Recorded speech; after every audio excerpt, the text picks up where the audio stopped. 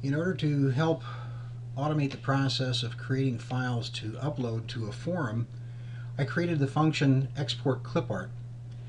When I upload a graphic to the Sandcarving forum, I will upload the Adobe Illustrator AI file, which is the vector graphic, and I will also upload an associated JPEG, which would be a thumbnail, so that people can see what that graphic looks like, so they can determine if they want to download it or not.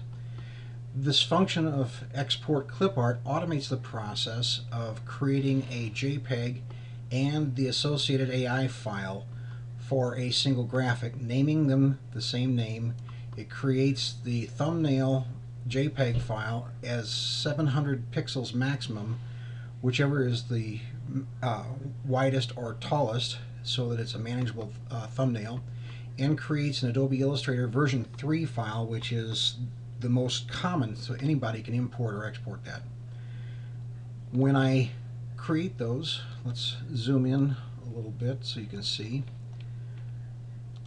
All I have to do is select the item, say export clipart, and I will call that Pixie.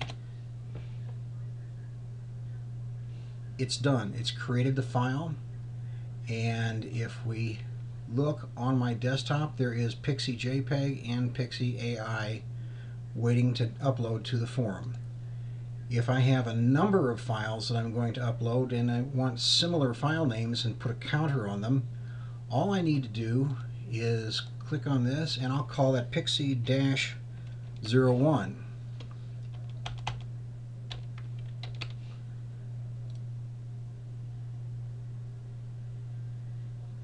It's created that. I can select the next one and say export. It automatically prompts me for Pixie-02. I can accept that.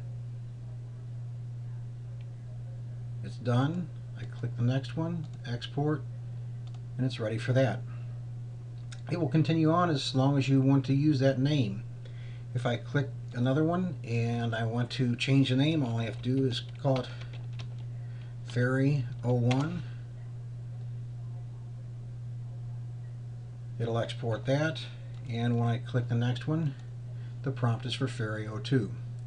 So you can see, using this function, it automates the process of creating the files to upload to a forum and makes it minimal trouble, and the files are ready on your desktop, ready to upload.